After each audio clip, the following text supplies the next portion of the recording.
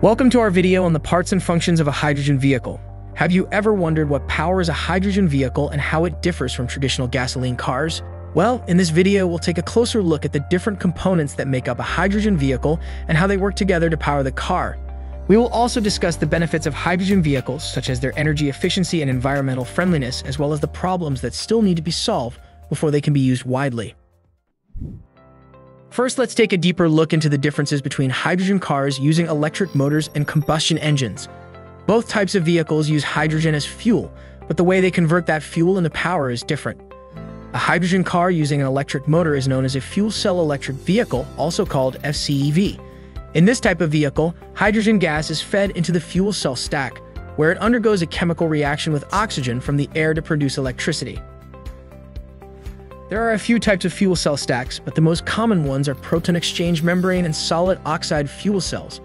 Proton exchange membrane fuel cells are typically used in cars because they can start up quickly and operate at low temperatures.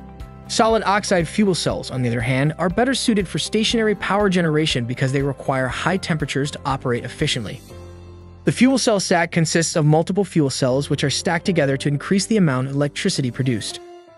Each fuel cell contains an anode, a cathode, and an electrolyte, and when hydrogen gas is introduced to the anode and oxygen is introduced to the cathode, a chemical reaction occurs, producing electricity. The electricity powers an electric motor that drives the car's wheels, with water being the only byproduct of the reaction. A hydrogen car using a combustion engine is called a hydrogen internal combustion engine vehicle. In this type of vehicle, hydrogen gas is fed into an engine, where it is mixed with air and ignited. The resulting explosion drives a piston, which turns a crankshaft and powers the car's wheels. However, hydrogen internal combustion engines emit pollutants such as nitrogen oxides and particulate matter, similar to gasoline-powered engines. However, fuel cell electric vehicles have an efficiency of 60%, which is 2 times higher than the efficiency of the combustion version. This means that fuel cell EVs require less hydrogen to travel the same distance, making them more cost-effective in the long run. Another important part of the FCEV is the electric motor. This is what converts the electricity produced by the fuel cell stack into mechanical energy that moves the car. There are 2 main types of electric motors used in fuel cell vehicles: the AC synchronous motor and the DC brushless motor. The main difference between these 2 types of motors is in the way they operate.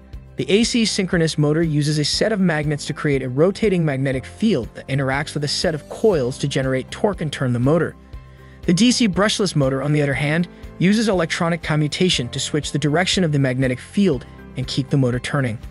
This makes the DC brushless motor more efficient than the AC synchronous motor, but also more complex to design and manufacture. Next, we have the hydrogen storage tank. There are 2 main types of hydrogen storage tanks: compressed gas tanks and cryogenic liquid tanks. Compressed gas tanks are made of high-strength materials and are pressurized to store the hydrogen gas. Cryogenic liquid tanks, on the other hand, store hydrogen as a liquid at extremely low temperatures. Further components of a hydrogen vehicle are the power electronics, which manage the flow of electricity between the fuel cell stack and the electric motor. These electronics include inverters, converters, and other devices that control the voltage and current to ensure that the electric motor receives the right amount of power to operate efficiently. In addition, there is a cooling system that helps regulate the temperature of the fuel cell stack and other components. The cooling system uses a combination of air and water to maintain a safe operating temperature and prevent overheating. Hydrogen vehicles also have a battery pack, which is used to store excess energy produced by the fuel cell stack. This excess energy can be used to power the electric motor during periods of high demand or to start the car in cold weather when the fuel cell stack may need additional time to warm up. Finally, the hydrogen vehicle has a number of safety features, including pressure relief devices and sensors that detect leaks or other potential hazards. Now let's take a closer look at how the different parts of the hydrogen vehicle work together to power the car. When the driver presses the accelerator pedal, the hydrogen gas is released from the tank and flows through a regulator valve, which controls the amount of hydrogen that is supplied to the fuel cell stack. In the fuel cell stack, the hydrogen gas is combined with oxygen from the air to produce electricity through a chemical reaction.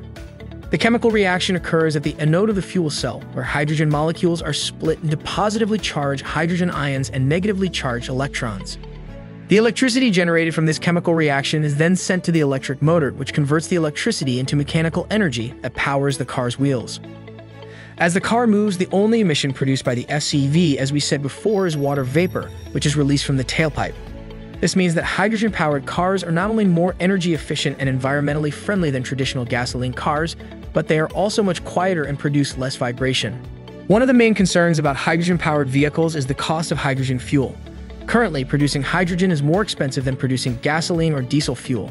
However, the cost of hydrogen is expected to decrease as more production facilities are built and economies of scale are achieved. There are also 3 types of hydrogen, which can affect the cost. Green hydrogen is produced using renewable energy sources, such as solar power, and is considered the most environmentally friendly choice. Blue hydrogen is produced using fossil fuels, but the carbon emissions are captured and stored, making it a cleaner alternative. Gray hydrogen is produced from natural gas through a process called steam methane reforming, which results in carbon dioxide emissions being released into the atmosphere. It is currently the most common method of hydrogen production and is also less expensive than green hydrogen. In conclusion, hydrogen vehicles are a promising alternative to traditional gasoline-powered cars. The fuel cell stack, hydrogen storage tank, and electric motor work together to produce an energy-efficient and environmentally friendly mode of transportation. However, as we continue to move towards more sustainable and eco-friendly forms of transportation, hydrogen vehicles present a promising alternative that can help reduce our carbon footprint and create a more sustainable future. We really appreciate your support of our channel and thank you for taking the time to watch our videos. If you enjoyed this content, please show your support by leaving us a like, sharing the video, and subscribing to our channel. Don't forget to ring the bell to stay up to date with all the latest developments in EVs and green technology. Once again, thank you for your support, and we hope to see you again soon.